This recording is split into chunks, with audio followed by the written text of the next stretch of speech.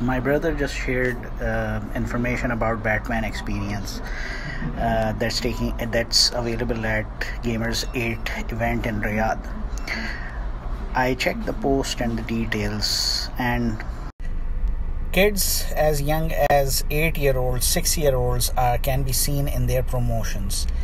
Imagine that this is a gamers event and there is an area dedicated for kids. When it's a gaming event, how come they are not aware that what kind of a fan following there is for Batman Arkham video games?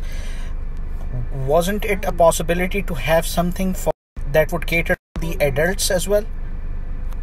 I'm really surprised because Batman has a huge fan following. I attended Stanley Supercon, one of the best cosplayers. The guy happens to be from Riyadh. He was dressed as Batman from Arkham Games.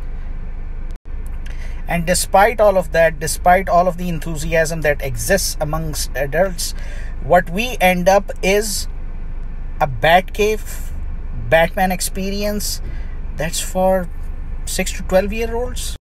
And even if somebody says that the activity is targeting adults as well, well, certainly the social platforms, the content that's there, it doesn't show anything like that. Why would people from Jeddah who are Batman fans travel all the way to Riyadh to attend this Batman Experience if they are superhero gamers like me? Come on, guys.